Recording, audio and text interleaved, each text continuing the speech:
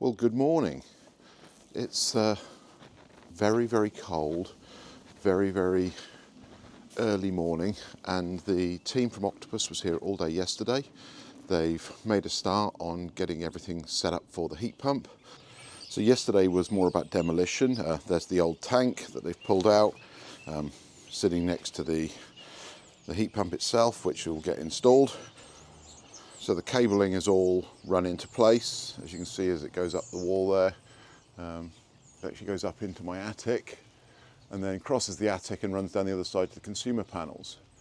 And if you look closely, just up there you can see where the two pipes are going to exit for the heat pump, and then they will travel back down the wall to here, where everything is ready to build the base this morning.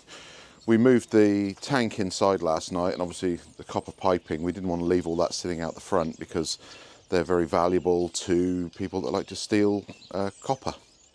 So here we are around the other side of the house, and if I tilt up you can see there the cables run up. They run next to my DC cable and head into the attic there, so that's where they will come out.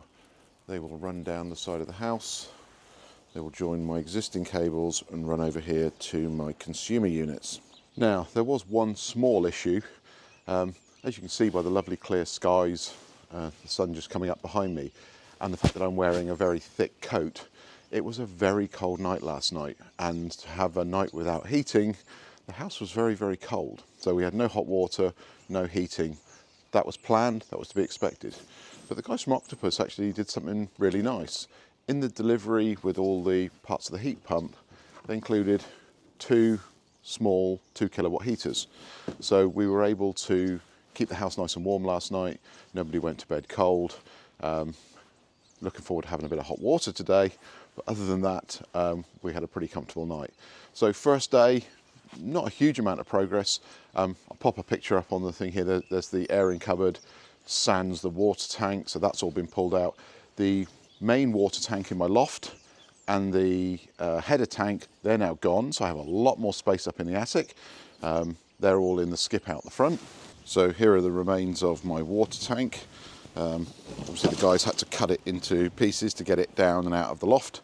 Now normally when Octopus come to do an installation, they don't provide a skip. The reason there's a skip here is that we have a whole load of other work going on at the same time. So we're just taking advantage of keeping the place nice and tidy for our neighbours and getting rid of all the rubbish. We did run into one small issue. Under the blue tarpaulin back there is the water tank. The water tank that was initially ordered was too big to go into my airing cupboard. So that's being picked up this morning, and another one is being delivered, and hopefully we'll get that installed and we'll at least get some hot water before the end of the day. Now you might be wondering, how are we going to have hot water if we don't have the heat pump installed? Well, obviously we still have an immersion heater. In fact, it's hooked up to my Energy Eddy. So as soon as the new tank goes in, we'll actually use electricity to heat the water up, so we can at least have a shower for the next couple of days until the heat pump is fully installed. And hopefully by the end of the week, fingers crossed that there's no other issues, everything will be installed and we'll be good to go. So that's it for my day one update. This is Bear trying to give me a kiss, but hopefully we'll get a bit of progress today, and like I say, we're looking forward to having some hot water before the end of the day. I hope these short videos have been useful. If you are thinking about getting a heat pump, then please do take a look in the description below. You'll find a code. If you use that code with Octopus, you'll get £100 off your heat pump install, and I'll also get £100 off my energy bill. With that, I'll sign off from day one, and I'll see you all tomorrow.